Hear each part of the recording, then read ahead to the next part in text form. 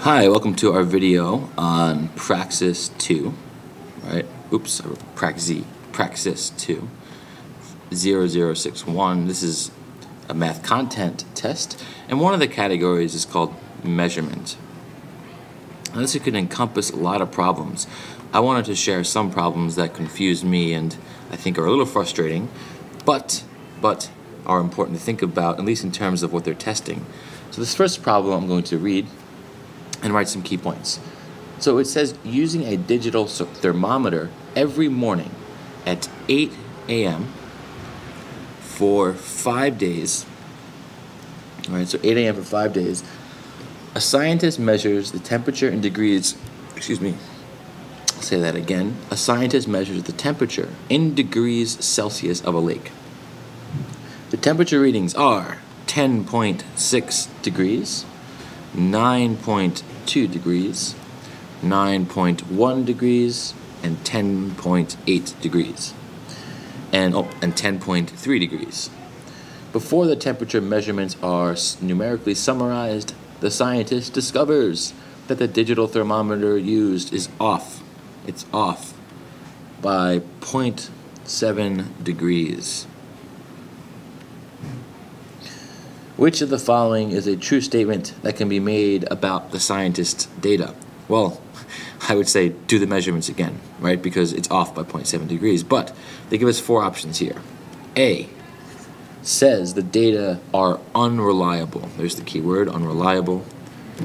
B, the data are imprecise. C, the data are inconclusive. And D, the data are inaccurate.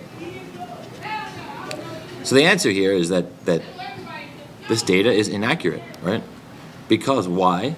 Well, it's not the actual values. And what's confusing and really difficult here, and I think it's frustrating, is we're looking at synonyms pretty much.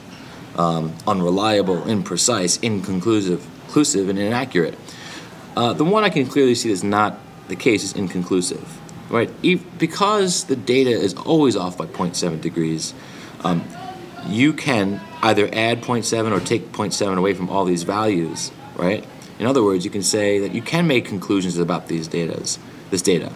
Even though 10.3, for example, is off by 0.7 degrees, and so is 10.8, you know that they're off by the same amount. So you can say stuff. You can say 10.3 is lower than 10.8. So maybe the temperature of that lake was lower for that day.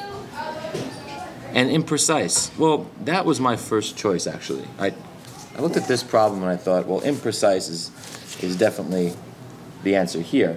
But in fact, if we look at, I guess, the official definition, according to them, of what imprecise means, it says it refers to the degree to which a measurement is imprecise. No, imprecise refers to when a measurement is repeatable and reliable. So that's a little, I guess, confusing, because here we have a thermometer and we're repeating the temperature measurements over and over again. So in a way, it is repeatable, right? Because we're always making the same error. So that's tough, I guess. And I feel like we could definitely argue this one. And unreliable, is it unreliable? Well, yeah, in a sense it is. But reliability, in terms of data, how do they define that? Sorry. So I'm having a hard time with this question.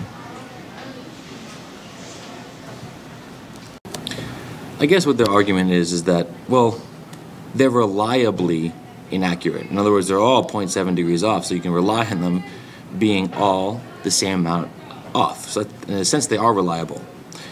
Anyway, I have a tough time with this question, and I hope I didn't just confuse you and talk you in circles. But inaccurate is, I guess, the clearest representation of the answer to this problem.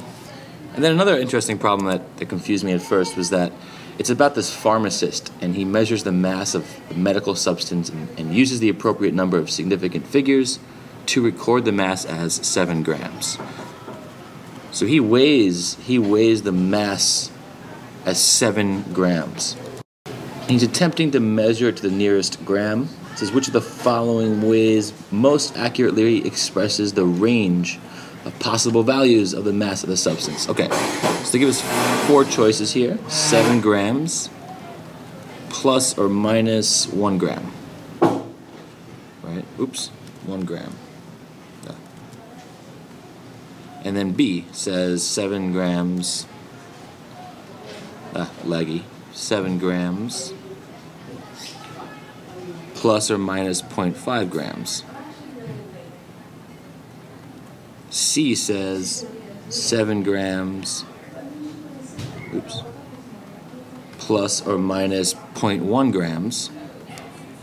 And D says 7 grams. Okay, well, I guess D is out because D says it's completely accurate at 7 grams, and that's not going to be the case. And A is out as well because if we're going to round up or down to 1 gram, we're only looking at grams. That's a really huge range, and it's a little absurd.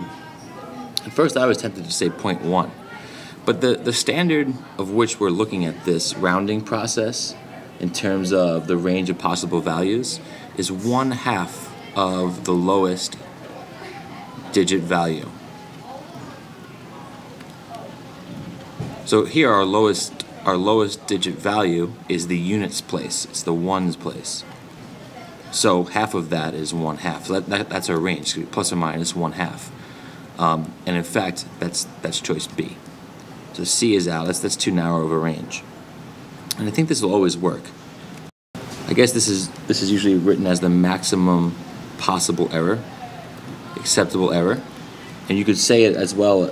You could say it as half the magnitude of the smallest measurement unit in your measurement. So if it was 1.52 and you want to find the range, you take half of the 100th place and you add or subtract, right, hundredths. Oops, hundredths, like that. I think that's right. So half of the 100th place. Oh, excuse me, 0.5. Because here, the 100th place, the 100th value is 0.01. Half of that is 0.005.